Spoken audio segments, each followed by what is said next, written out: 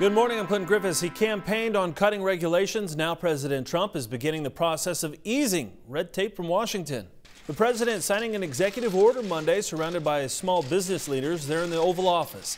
He says the order is aimed at cutting regulations for small businesses. The directive states for every one regulation you want to pass, 2 others have to be cut. Trump says the environment for small business is bad. If you have a regulation you want, number one, we're not going to approve it because it's already been approved probably in 17 different forms.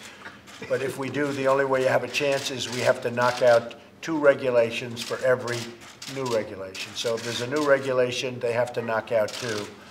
But it goes far beyond that. We're cutting regulations massively for small business and for large business, but they're different, but for small business. And that's what this is about today.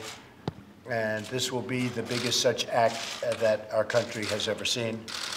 There will be regulation, there will be control, but it will be a normalized control where you can open your business and expand your business very easily. And that's what our country has been all about. Should I sign it? Yes, do it. Sign it.